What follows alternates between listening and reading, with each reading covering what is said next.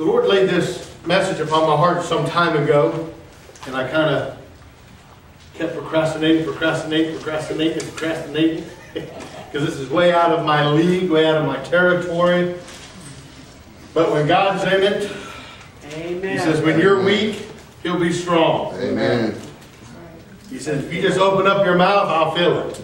Amen. That's what I'm praying for this morning. That God would fill my mouth this morning with His words, what He'd have me to say. I learned so much during this time of study.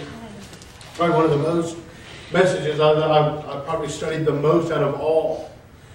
We're here about from Numbers chapter 15. When you have it, stand to your feet for the reverence reading of the Word. Hallelujah. I'm going to try to teach this thing, but if I get excited and go to preaching, just hang on, all right? Just hang on. Go, my brother. Numbers 15, starting at verse 37, it said this.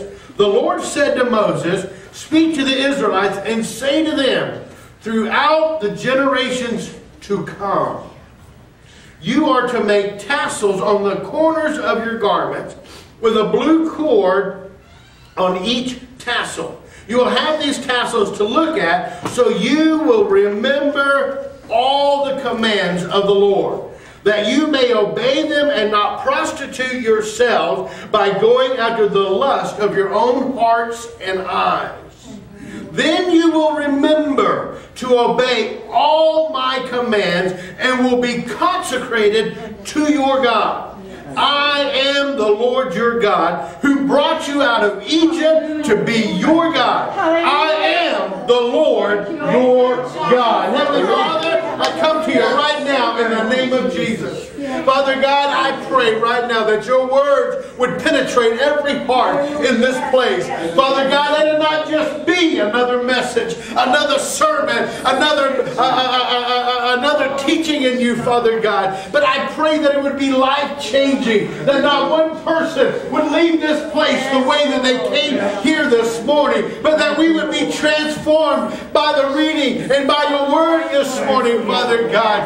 Oh, take us to new levels, new depths, Father God, I pray in the name of Jesus. Teach us this morning. Show us your ways. Teach us, Lord God. I praise you and I thank you in Jesus' name. Hallelujah. Hallelujah. Everybody said, Amen. You can be seated. Hallelujah. Thank you, Jesus. The title of the message this morning is The Miracle and Mystery of the Prayer Shawl. See up here, I have a prayer shawl here this morning, and I want to talk to you about it. There's so much that I have learned in this, and I want to share that with you today to give you a better understanding. You know, the more that I study and the more that I hear Pastor Samuel minister and stuff, I realize how much more we need to know and understand about in the Old Testament and the Jewish things that the Lord had taught the people.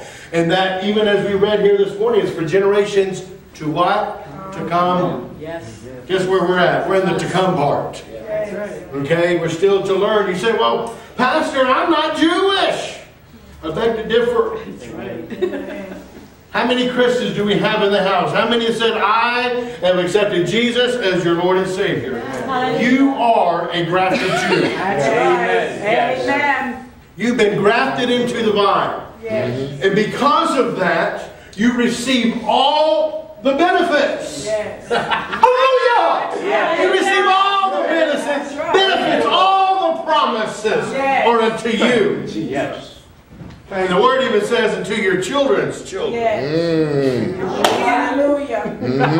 Thank you, Jesus. Aren't you glad for the promises this morning? Thank you, Lord. Well, I want to talk to you a little bit about it. If I can. I'm a little nervous.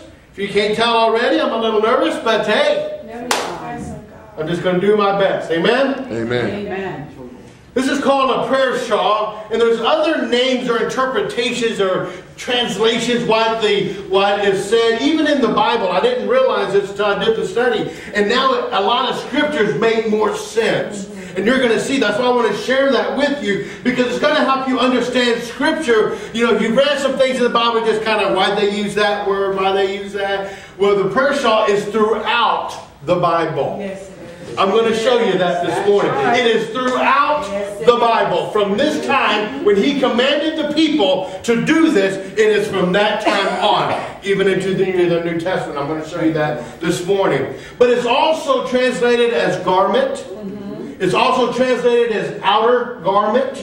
And then it's called a talis, a T-A, she's got the names up there. A talis, a talit, or a talith. Yes. Okay, these are different names for the prayer shawl, what we know as the Jewish prayer shawl. The word talith is broken into two words. It's actually two Hebrew words. The first word being tal, which means tent. Have you ever read something in the Bible about tents? Yes. Ah.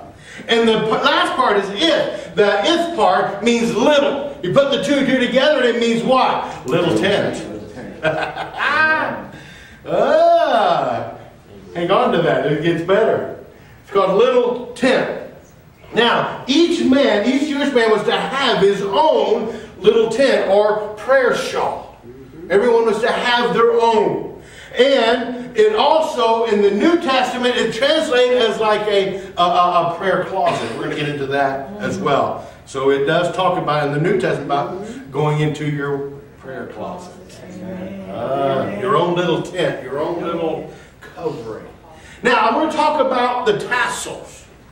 Here we see some tassels here. On the end of the garment, He had commanded them to put the tassels on. Other names for tassels in the Bible and through other translations, depending on who you're talking to or who's what, but it's also known as fringes or hem. You ever heard of that word in the Bible? Talking about the hem of His garment. It's talking about that, the hem. And the tzitzit. Yeah, it's T-S, yeah, that word right there. And that is a Hebrew word for wings. Have you ever heard that before in the Bible, talking about the wings? We actually sung it this morning, under the shadow of His wings. That just clicked, didn't it? Talking about the wings. Talking about these right here. These are wings. Okay? Also, it's known as corners, on the corners. Some versions translate it as corners. And it's also known as zit-zit, which means the tassels here. Okay? Now, in this part that we just read here, God gave 3 commands. 3 commands about this outer garment or the prayer shawl. 3 commands. The first one is this: to make tassels upon the borders of the garment. Now, you'll see on the prayer shawl, the borders, on all 4 corners, you will see these tassels on here. All 4 corners. This one, and this one. All 4 corners are tassels. And that they were to make tassels upon the borders of the garment on all 4 corners. Now, something really, really neat here. In each of these tassels is 8 strands. 8 strands. And if you can see this, each has not only has 8 strands, but has 5 knots in there. 5 knots, 8 strands. Okay? Now, what's so significant about that? It equals 39 windings, which means there's 39 moves that they had to do to make this tassel. 39 windings. Now, if you know anything about Hebrew words and things like that, they have numerical value. Each Hebrew word has numbers attached to it. It means a certain number. Okay? And it has numerical value. And the 39 windings in each equals the numerical value of the Hebrew words, the Lord is one. Isn't that cool? The Lord is one. Means one God. Means one God. Now, the number 39 has other significance. Call it coincidence, call it God. I think it's God. two other things. The other one, how many stripes did Jesus have on his back? 39 stripes. Let me ask you this question. How many category of diseases are there? 39. 39. So you think that's a coincidence, or do you think it's God? I just don't believe there's coincidences with God. God is so much smarter than us, so much bigger than us, so much more than we can ever even imagine. So there are 39 windings there that has significant meaning in it. So when you look at that, you look at the 39 stripes, 39 diseases, and what what all that means, and it means the Lord is one. Now, the second command that the Lord told them about the garment was to put a ribbon of blue. One of the strands here, if you can see that, is blue. Now, back when they made this was a special ink.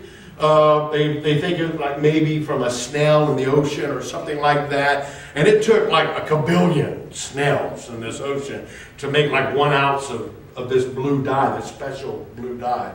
And then I did some study on it. It said after the fall that there was a shortage, or there was almost like it almost went extinct, and they stopped making. So you'll see some prayer shawls like that one there does not have a blue strand in it, because it was supposed to be this special dye that they had.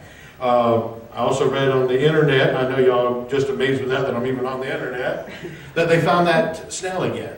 So that they're making that again. But anyhow, that I don't know if that's that snail blue or if it's just a dye, you know. But anyhow, but they were to make a ribbon of blue. What was the ribbon of blue for?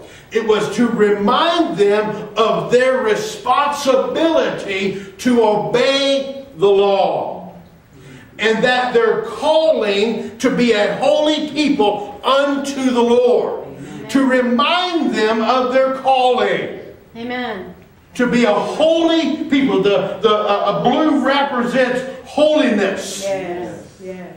So it represents holiness. The white represents purity. And it was to remind them of their responsibility to obey the law and to be a holy people unto God. The third thing that the command was not only to remember, but to do all the commands. See, there's one thing to know what to do. There's one thing to know about the law, know about what to do and what not to do, but it's another to do it. Action. Amen. See, we know we're supposed to go to church. We know we're supposed to read the Bible. We know that we're supposed to pray, but it's another to do all those things. Yes.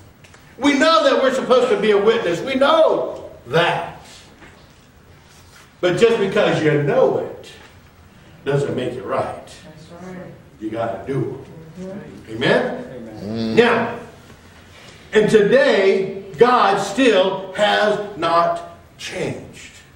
He hasn't changed. He said, I'm the same God yesterday, today, and forever. He's still the same God. Now, this prayer shawl here is really just a symbol, a sign, as a remembrance. He said, well, that's Old Testament stuff. God still uses signs or gives us as a remembrance. You can look around and you see all around here. Today we still have signs and symbols to remind us to be holy, to obey the laws. It hasn't changed. What are some of the things we have today? We have the cross as a reminder. We use the cross today. When we look upon the cross, we see that Jesus paid an ultimate price for it to remind us. Amen? Your Bible. Yes. He's still using these things. The Bible. You know, we tote the Bible around. We carry the Bible. It's as a reminder. Amen? Amen. What else? The cross that you may wear, or the stuff that you may wear on as jewelry or whatever. You know, if you're wearing a cross or toting a Bible or, you know, any of those things, you're telling people, look, this is who I am. I'm a Christian. I'm this. I'm that. I'm different from the world. I'm set apart. I'm supposed to be a man of prayer, a man of purpose. Yes. Or a woman of God. Yes. Purity, holiness. That's what it reminds us. That's what it's supposed to remind us of. This church that you attend or wherever you go and the churches as you see, those two are reminders that, hey, I need to be there. I need to be a part of that. Or a part of some ministry. Amen?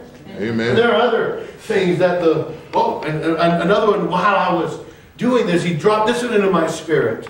Something else that we use as a remembrance. Communion. Amen. We do it every month. Just about every month as the Lord leads upon it. To do communion. It's done as what? As do this in remembrance of who? Jesus. So has God changed? No. You may not wear a prayer shawl. You may not tote around a prayer shawl. But you're toting other things. And the obligation still stands. Amen. That's right. The meaning still stands. It has not changed in hundreds of years. It has not changed. And God will not change that. Whether you wear a prayer shawl or not wear a prayer shawl. Now, I want to show you some other things that I did not know about the prayer shawl. One thing is I want to talk to you about the atara or the crown. This part here is called an atara or a crown, which means it's talking about the blessing. There's a blessing that comes with this. A blessing. And that's what is here. And it's written in Hebrew. And I will try my best to read it to you in Hebrew. And then I'm going to break it down to you in English. And some of this is going to sound familiar to you if you was part of our Seder. Anybody ever been part of a Seder? You're going to hear some words that we heard in the Seder meal. And it says this. Baruch atah Adonai Eloheinu Malek ha'olam asher kedishnu ba'mitzvah ba'mitzvah v'tashanu lafayet tazit or zit. Okay, I'm not very good at it. I should have let Pastor Samuel or somebody else read that, but hey. But I remember the Baruch Adonai Eloheinu. I got that one. After 12 years of doing Seder, I finally got that one. So I got about halfway through. But what it says here, and it's called the blessing. You gotta, this is where it gets really cool. And the blessing is this. It said, "Blessed art thou, Lord our God, King of the universe, who has sanctified us with his commandments and commanded us to wrap ourselves in the zitzit, or the fringes." It's a blessing that comes with it. Now I want to put this on. I've been waiting to do this. And when we come to an understanding of how this works, hallelujah.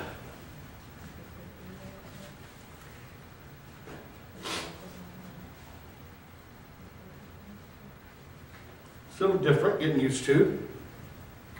But the men would walk around in this as a sign, as a symbol.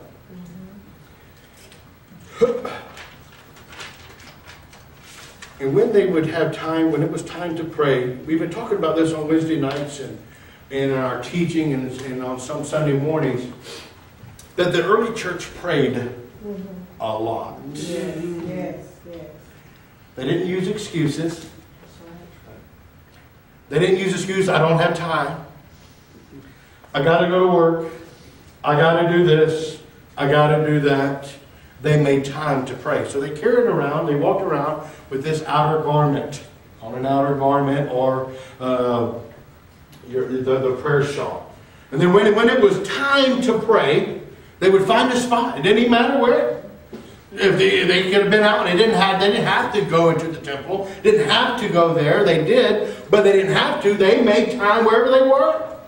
And God even tells us today to pray without ceasing, that we need to pray continuously. You don't have to wait till Sunday to come and pray. That's right. You don't have to wait to dinner to do your God is good, God is great.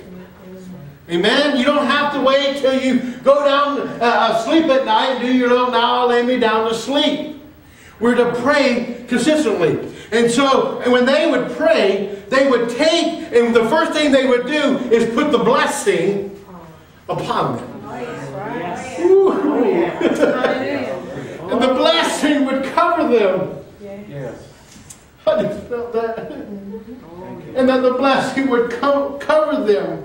And they were to place it over their head on the outside, just like the tent walls of the tabernacle, so that they would always hang the same way. And they would cover them. Now this gets even cooler. As the Torah was placed over the head, it formed its own tent. Looks like a tent, doesn't it? And they had their own little tabernacle, their own little sanctuary, their own little place of dwelling.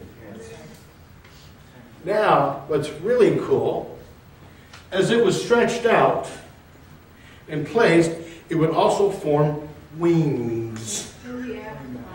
Ooh, look at the wings. And it would form wings, would be formed of the garment when the arms are held out. Have you ever heard the scriptures in the Bible about the wings? My. Now, now this was a place when they would put this on and have it over their head. This was a place of shelter or protection. This is like their own little shelter, their own little place of protection against the enemy, against the world, against doubt, against disbelief, against fear, against everything. When they went into their little tent and they covered up, they were in their own little place. Just them and God. It was a place of intimacy. It was a place of privateness, just you and God. You ever seen a horse, a race horse? They put these little things on to keep them from looking one side to the other. Hello. That's right. That's what this does. It blocks out all distractions. So that nothing hinders, no excuse, nothing. It was a place spent apart from anyone or anything else. You were totally focused on God. Amen. It became your own little prayer closet. And we're still commanded today to go into our prayer closet. Amen. Right. You getting something yet? Yes. Is this clicking or what? Yes, hallelujah. Hallelujah. Now, go with me to Psalms 91. I want to read this up. I love Psalms 91, but after I learned about the prayer shawl, I really love Psalms 91. I told you that this prayer shawl was throughout the Bible. And here in Psalms 91:1, I want you to read this here with me, and I want to read this here to you, and I want you to follow along. He who dwells in the shelter. I just told you what the shelter was. That place of privacy. He dwells in the tent, the little tent, the shelter of the Most High will rest in the shadow of the Almighty. Woo. Yes. I will say of the Lord, He is my refuge and my fortress, my God in whom I will trust. Yes. Amen. Thank you, Jesus. Surely He will save you from the fowler's snare and from the deadly pestilence. He will cover you with His feathers, and under His wings Underneath His wings. Thank you, Lord. You will find refuge. His faithfulness will be your shield and rampart. Man, I am so teary-eyed. I can hardly see. Thank you, Lord. I'm going to have to read it from up there because I cannot read this little print. You will not fear the terror of night, nor the arrow that flies by day, nor the pestilence that stalks in the darkness, nor the plague that destroys at midday. 1,000 may fall at your side, and 10,000 at your right hand, but it will not come near you. Yes. Hallelujah. Thank you, Lord. Hallelujah. This is a place of intimacy. Thank you, God. A private time between you and God. Blocked from all outside. Nothing can penetrate. Nothing can get in there. It clears your mind, your thoughts. You say, how does that work? It's a faith thing. It's a faith thing. You say, well, I'd feel silly. I'd rather feel silly than beat up. Amen. I'm just saying.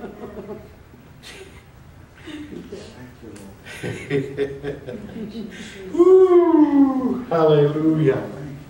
Now I want to get a little bit more deeper. Can I go deeper? Yes. I haven't overloaded you yet, have I? I want to go deeper. I want to talk about the tassels. A little bit more about the tassels. We already talked about the 39 windings. Now I want to talk about the tassels. If you were to count every one of these knots, including every tassel, there are 613 knots altogether. 613. Now, if you don't believe me, you can take the time and count them. Don't know how they did it, but there's 613 knots. The way that they tied it, it's pretty cool here. 613. Why 613 knots? Why does that have to do with anything? Well, there are 613 laws in the law of Moses, the book of Moses, the first 5 books, the Torah. 613 laws. Now let me tell you how those laws are broken down into 2 parts. The first part is the probations, there's 365 probations, which means these are the laws that says, thou shalt not. But Pastor, I thought there was only 10. Wrong. 365 thou shalt not. There are 248 affirmations which are thou shalls. Means you can do this, but you can't do that. 248 things you can do, 365 things you can't do. Now, if you're a brainiac or you can do math in your head, add the two together, what does it come up to? 613. Pretty cool, eh? Yes. 613. Now, it gets cooler. Now, with these tassels on there, as they would walk around with these on there, and because they were on the 4 corners, and because you can really see those, can't you? You're walking around, man, those things are just flipping and flopping and moving. They were to wear these on the corners of their garment in full view of everyone. This is in full view of everyone to see. This is who I am. This is what I believe. This is what I do. I'm a man of prayer. I'm a man of faith. I'm a man that believes in the promises. I'm a man that obeys the Word of God. That's what they're saying. And it was in plain view of everyone to see, including the person wearing it. Just like today, when we tote our Bibles, everybody sees it, including the one carrying it, as a remembrance. And that's what that did, as a remembrance. What was cool, as I did some study, there were those that would go into their prayer closet and their time of prayer, and they would literally hang on to the tassels. And they would pray fervently, believing God to move mightily in their life. They were believing for the promises that God said, the blessing that would come upon them and for their children and their children's children to come. And they would become very passionate, not ritualistic. The problem today is people are too ritualistic in their prayer time. Even in their reading time. People have a tendency to become ritualistic. It's very easy to do that. What does that mean, Pastor? That means you pray without meaning. You pray without purpose. You pray because Pastor Tommy told me to. It's in it say to pray. I got to pray. It says I got to pray. So I'll pray. But if there's no passion, there's no meaning, there's no intimacy, there's no quiet time in that. You know, we're talking about quiet time. Not only do you do all the talking, but you need to hear also. There's a time to be just quiet and just hang on. And as you're doing that, God is going to speak to you. God's never spoke to me. Maybe you've never got quiet before the Lord. Because if you'll get quiet before the Lord, He'll speak to you. He'll speak to you audibly. He'll speak to you through your word. He'll use other individuals to speak to you. There's even a story in here where He used a mule to talk to a man. Come on. Just saying. I don't want my dog talking to me. You know what I'm saying?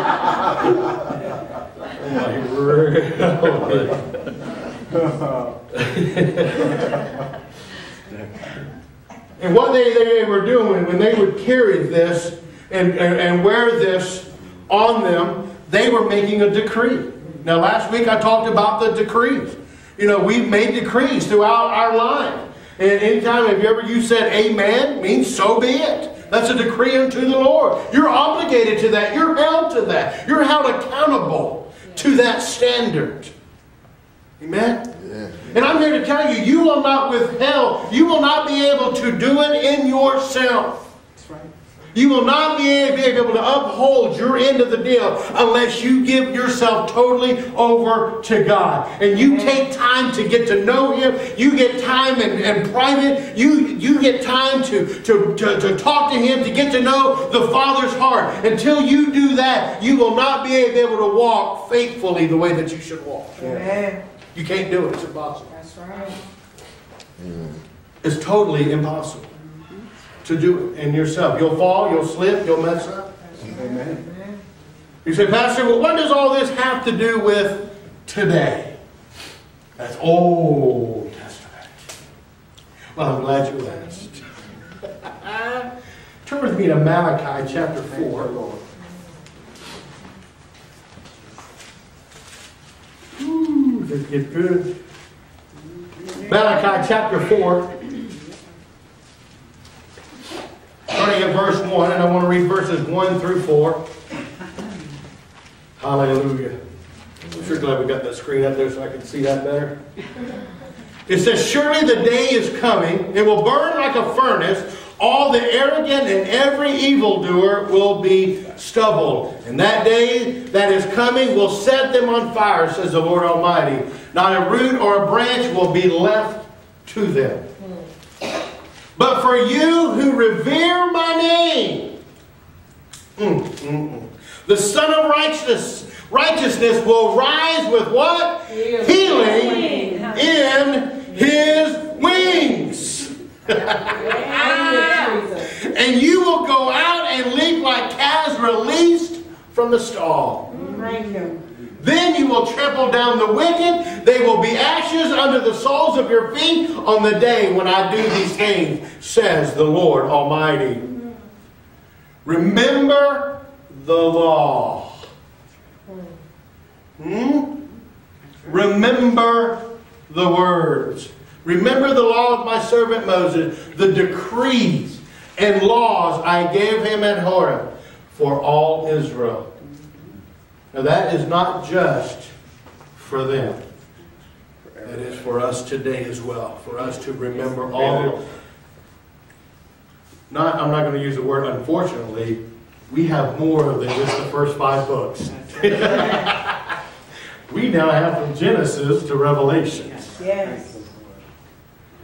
We have the Holy Word of God. We have it all the way through. We have more accountability than what they even had in that day. God holds us more accountable today because we're supposed to know more, understand more, and ultimately because Jesus came. Jesus came, paid a price so that we can have that one-on-one relationship, that one-on-one intimacy. Amen. That we could go boldly into the throne room of God. Hallelujah! Boldly. Amen. No more holding back, no more excuses, no more reservation of going in, but to go boldly. Yes. And we talked about that, the sprinkling of the blood. Yes. Ooh, we need to be sprinkled fresh every day with the blood of Jesus so that we can go boldly with a clear conscience. You'll find that in Hebrews. With a clear conscience and no doubt, no fear, no disbelief, no excuses. Yeah. Amen. After this statement here was made, it was about 400 years. There was no prophets. There was nothing said for 4. There was silence in the church. God was not happy with the people. He wasn't happy. They weren't being obedient. But there's always a remnant of people that held on. Always, God always, and I've been saying this for a long time, God uses a remnant of people that carried on. I want to talk to you about one. I want to end up with this in Mark chapter 5 about somebody that remembered the words. See, when we remember the words, the Bible says that we're to remind God of His words. That's right. In order to remind God of His words, you got to know what they are. That's right. Amen. You can't remind Him of something you don't know.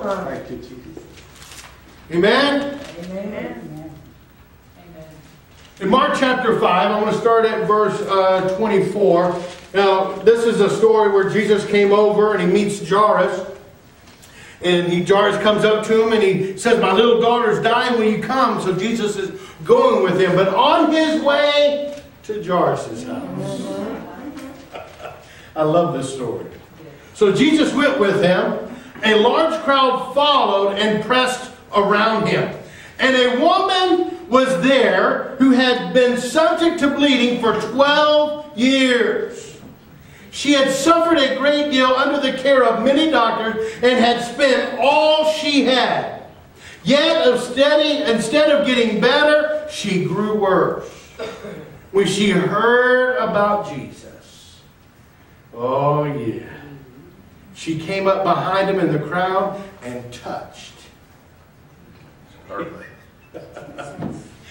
And touched his cloak, touched the hem of his garment. Because she thought, if I just touch his clothes. See, she remembered the promise, what was said in Malachi, that there would be healing in his wings. Oh yeah, oh yeah. Hallelujah. Hallelujah. Thank you, Lord. Oh, my. That there would be healing in his wings. She said, I will be healed. Immediately, her bleeding stopped and she felt in her body that she was freed from her suffering. And at once, Jesus realized that power had gone out from him. He turned around and asked, "Who touched me? Who touched me?" They said, "You see the people crowding against you," his disciples answered, "and yet you ask, who touched you?" But Jesus kept looking around to see who had done it. Then the woman, knowing what had happened to her, came and fell at his feet and trembled with fear, told him the whole truth. And he said to her, "Daughter, your faith has healed you." She knew that there would be healing in his wings. She knew that if I just touch the hem of his garment, I will be healed. I will be healed. Now, there's a whole lot more to that story. You understand, she was considered unclean. She was not allowed to be out. She wasn't allowed to be there. She had to fight through a crowd of people. But she had come to a place in herself and says, I remember the promise. And I know if I just touch the hem of his garment, if I will press in, press through, I don't care what they say, I don't care what they do to me, I'm getting healed today. I will be healed today. Thank you, Lord. Amen. That's what I'm talking about. Thank you, Jesus. Yes. She could have been stoned. Either way, whether they kill me or they heal me, today's my day. Amen. Thank you, Jesus. And I'm going for it. And I'm pressing in. Yeah. And I'm not going to give up. I don't care. I'm not going to give up. And when she touched his garment, instantly. Now understand, it's not the garment. That's right. It's not the garment. It's what represents what God said it would be. It was faith that healed her. And that's what he tells her. He says, your faith has healed. He didn't say the teetsies, the zitzits, or whatever you call them, the teetsies. Yeah. That ain't what healed her. It was the faith that healed her. That's right. And then he told her to go in peace and be freed from your suffering. Amen. Thank you, Lord. Amen. Nothing is impossible for faith today. Amen. God is moved by faith. Yes. He is always moved by faith. Yes. When you move in faith and believe, Can't believe. God will move. Amen. When we come for healing, or we come for deliverance, or we come for whatever, and we go to the Lord in prayer, and even in our time, in our prayer time, we are to believe what we're praying for. I believe that's one of the biggest downfalls today in our praying. We don't really believe what we're praying. We talk about healing, but do we really believe in healing? We talk about salvation, but do we really believe? We talk about deliverance. We talk about the words in here that says, me and my house. You know, and we talk about, you know, that not only I would be saved, but my children would be saved. We talk about it, but do we have faith to believe it? Yes. Amen. See, that's where God moves, by faith. Yes. Yes. He hasn't changed. God is still moved by faith today. And I'm going to close with this last scripture, Mark 9:23. This is again Jesus speaking. He says, everything is possible for him who believes. Yes.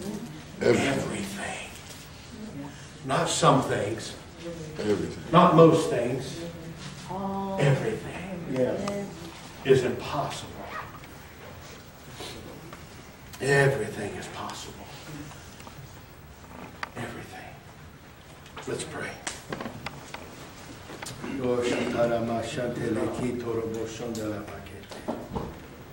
Hallelujah, hallelujah. Thank you, Jesus. Thank you, Jesus. Thank you, Jesus.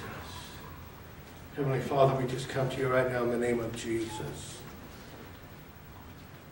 Father God, I know that you're calling your people to a higher level, a higher standard, Father God.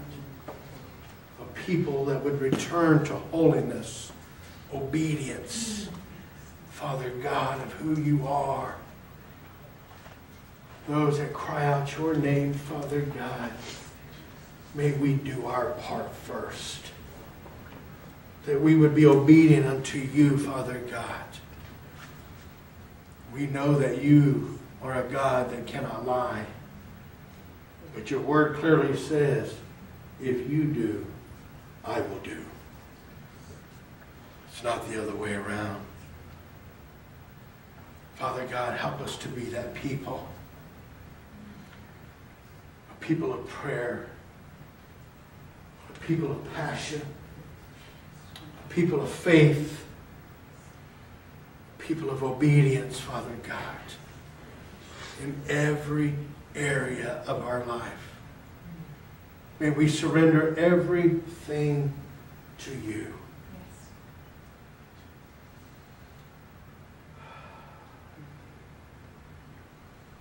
Thank you, Jesus. Oh, Shataramakitorobo Shatarama.